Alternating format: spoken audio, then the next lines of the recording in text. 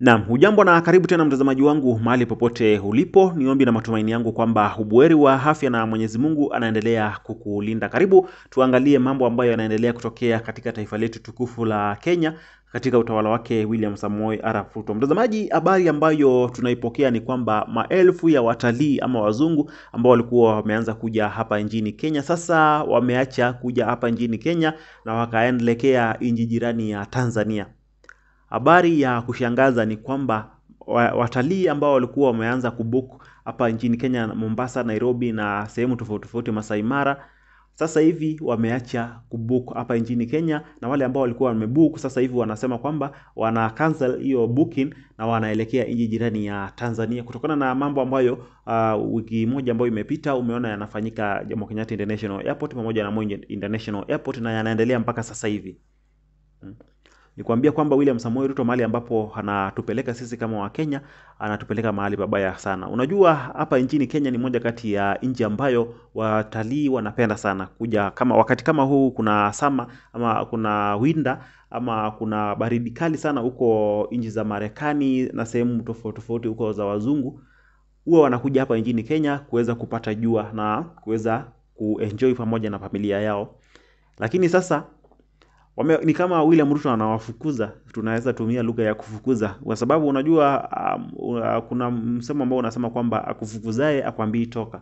Anakuonesha matendo alafu wewe mwenyewe unajiongeza, unasema kwamba huyu ni kama anitaki hapa, so unatoka. Unaona sasa mambo kama yale ambayo yaliongezewa pale Moi International Airport, eti unaangaliwa sijui nini, mfuko yako inafunguliwa, sijui inafanywa nini. Uniambie hiyo miaka yote Kenya tumekuwa receive watalii.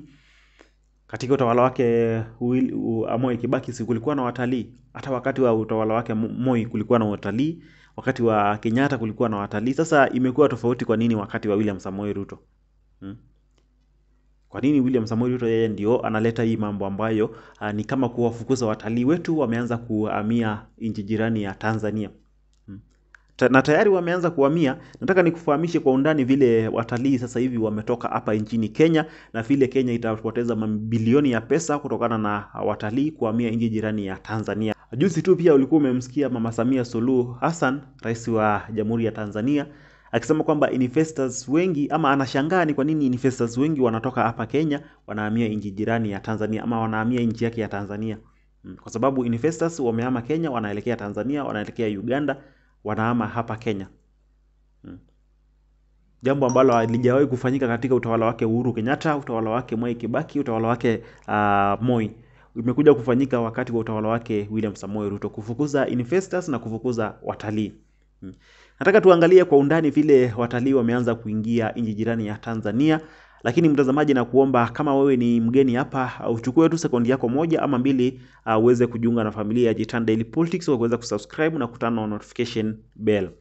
Kama wewe ni returning subscriber ama kama tayari umesha subscribe, na kuomba pia chukua sekondi yako moja uweze kulike hii video na uweze kuishare, na pia utuachie maoni yako hapo chini katika sehemu ya comment section. Ukituachia maoni yako, unaweza ukatuambia unatutazama kutoka akaunti gani kama uko hapa Kenya, na kama uko nje ya Kenya unaweza ukatuambia unatutazama kutoka nchi gani.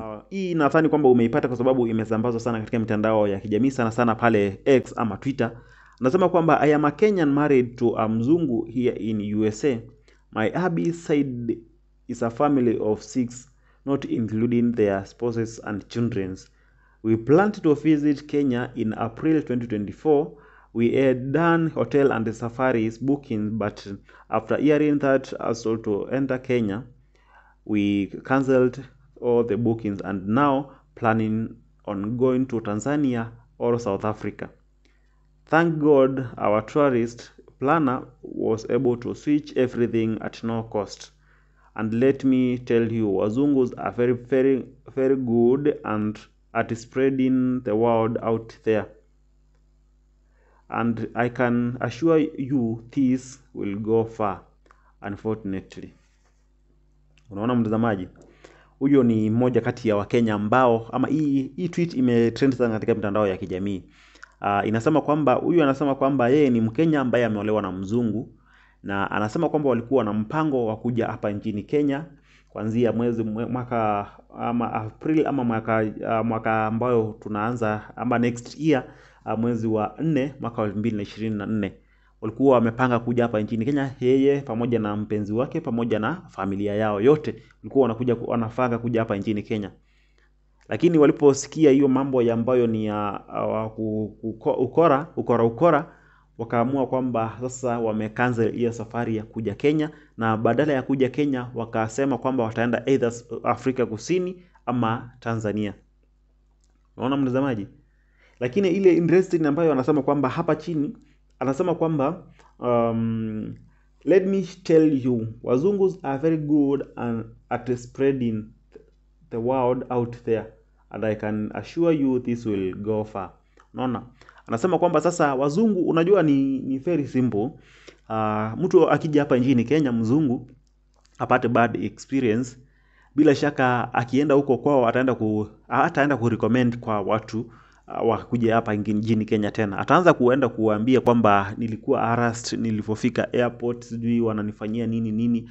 Alafu uniambie kama kuna mtu ambaye atarecommend Kenya sasa. Mzungu ambaye amekuja Kenya ataenda kurecommend kwa marafiki zake kwamba Kenya iko sawa, sasa wanaweza enda kufanya utalii.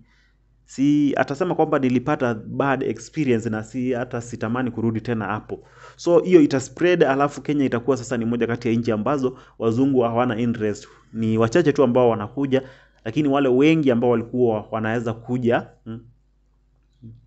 wataacha kukuja sasa, kwa sababu mtu atakuwa anakuja Kenya anakuwa embarrassed. Sasa akirudi kwao anaenda kuambia watu hapana, hiyo nchi ambayo nilikuwa, kufika airport tu unaanza kufanywa mambo ya ajabu, unaanza kuwa embarrassed.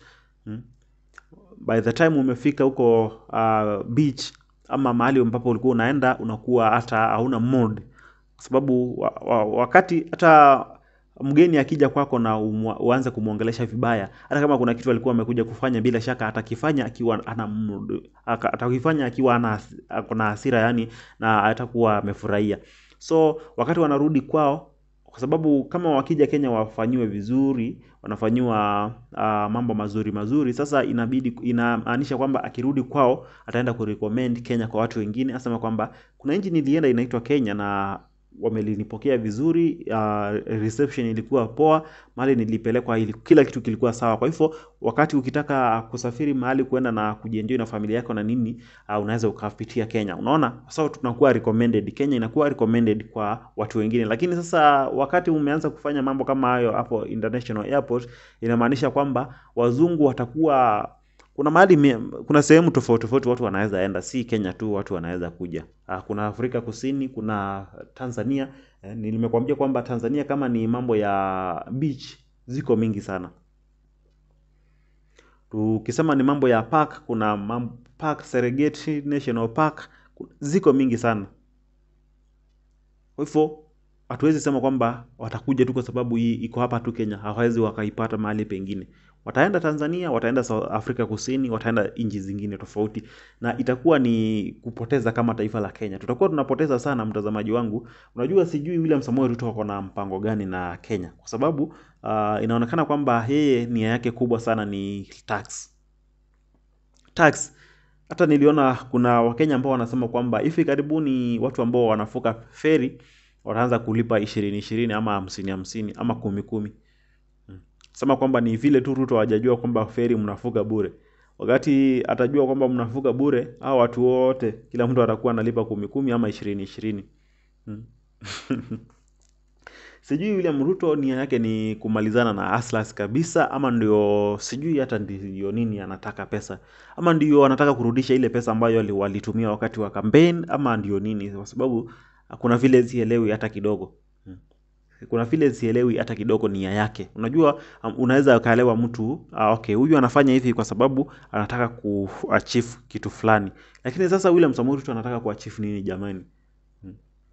Kila kitu inaenda juu, alafu bado tunasikia bado anaendelea kuchukua loan. Sasa unaweza ukashangaa kwani, na sasa Ruto anataka kuachieve nini basi? Kwa sababu huwezi tuambia kwamba ni loan anataka kulipa, kwa sababu bado sasa hivi ameongezea loan tena zaidi. Kenya imeongezewa loan tena zaidi badala ya kupunguza.